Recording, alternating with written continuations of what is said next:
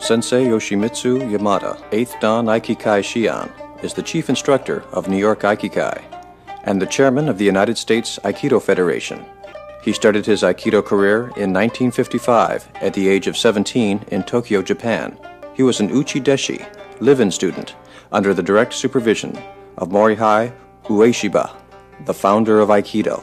Yamada Sensei was sent to New York City in 1964 to spread Aikido in the United States. Over the next 30 years, he would gain international recognition as one of the most respected and influential Aikido teachers in the world. Since his arrival in New York in 1964, Yamada Sensei has personally guided thousands of students along the path of Aikido. Then as now, there is no mistaking the large, dynamic movements of his distinctive style.